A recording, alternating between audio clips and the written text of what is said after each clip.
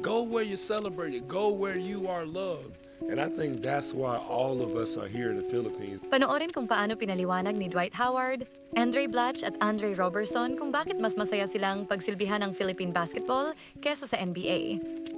Sa kanilang bagong interview ay inamin nilang mas tanggap sila ng mga Pilipino at mas nirerespeto sila kesa sa kapwa nila mga Amerikano. Too many times in our lives we want to go to all these places where, you know, people don't tolerate us. They don't really like us. Go where you're celebrated. Go where you are loved. And I think that's why all of us are here in the Philippines now, because we have a big fan base here in the Philippines. They love us out here. Dre's been coming here. He has a dual citizenship here. He knows how much they love basketball and their players that are from the Philippines. What about you, Dre? Oh, you know, this is my second home. They adopted me way back in, I want to say, probably 2014. And the love that they embraced me, it was unbelievable. It was a good decision to always come back whenever they call. And I've been here since, whenever they call. It just seemed like it's being in the Philippines is like. Yeah, no, it's been great, man. It's, you know, like pick off what Dre said. Just they love basketball, and just being here with us, we got some good chemistry, good young guys, coaches. Everybody's cool, treating us and showing us nothing but love. So it's been great, and man, looking forward to seeing what we got going.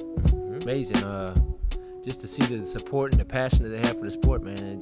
It's just a wonder that, you know, the game of basketball, the sport, brings all types of walks of life together. So I thought that was a pretty dope experience and experience that I'm still living out. So yeah.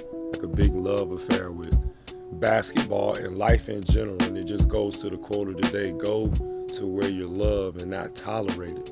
You know, too many times we want to go to a place and be around people that might not really like us.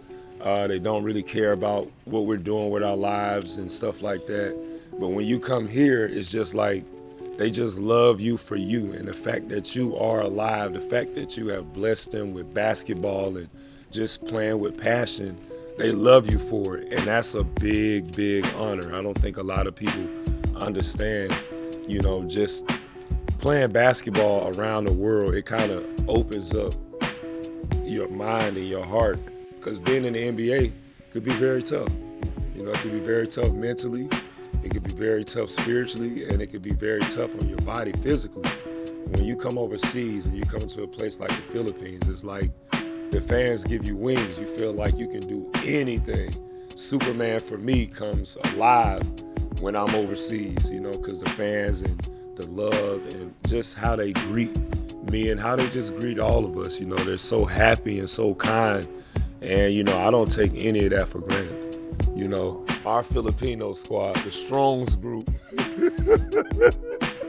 Yes, versus sir. the Detroit Pistons. Now, I said we can beat them. I don't care what none of y'all say out there in YouTube TV land. I feel like my squad right here, the blackest Filipino ever, Blatche, he gonna give they bigs 15 to 20. You know what I'm saying? They got a little Dwight on their team, Jalen Durant, but I'm the real Dwight. You know what I'm saying? So, hey, we got a squad over here. What you think? You think our team could beat them? Hell no. I'm gonna be real, man. Hell no. No, they was beating the Kings, and the Kings came back and won. Don't tell me that. Yeah. Yes, Don't tell me the they Kings was still beating won. the Kings by Yes. 21 points, Nah, bro. and the Kings came back and won. I feel like the strong arm group, if we got the Kings Man. up by 20 points, we strong arming them, and we winning the game. Hold on.